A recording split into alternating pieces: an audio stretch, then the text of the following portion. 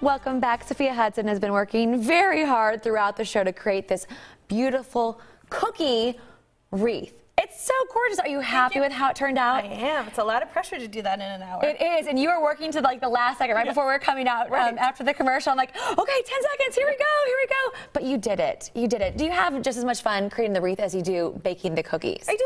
It's something unusual for us. We only do it at this time of year and really only for special occasions. So. Now you have kids, so yes. A 5-year-old. Yes. Will they be involved in decorating cookies in the future? Yes, definitely around the house, and he loves to stick his finger out for icing. So.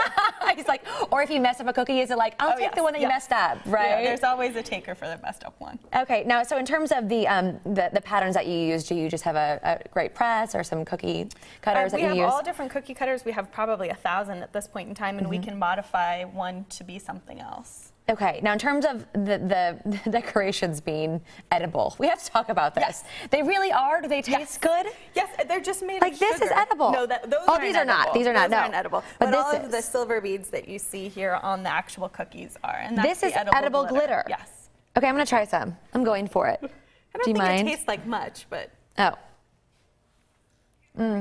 Tastes like I'm eating paper.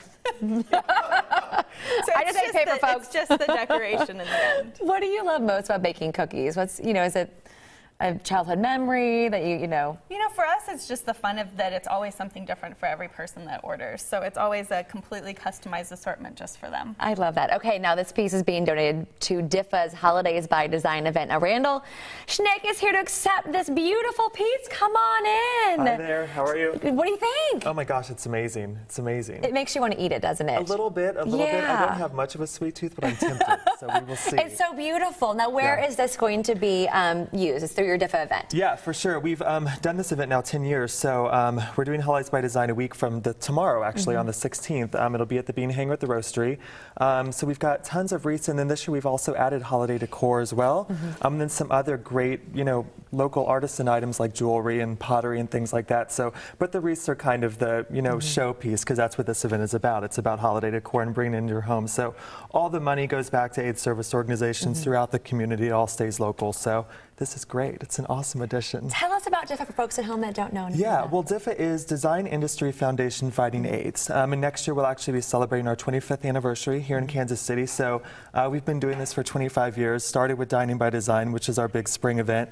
But, that's the thing about it is all the money kind of comes from people locally and then stays locally. So it's a great, great cause. And love to see talented artists come together and make amazing pieces that folks at home can take home and enjoy. Yeah. Let's bring Michael in. Sophia, gold star for you, because I think this is our first almost edible piece of art that has ever been created on our show.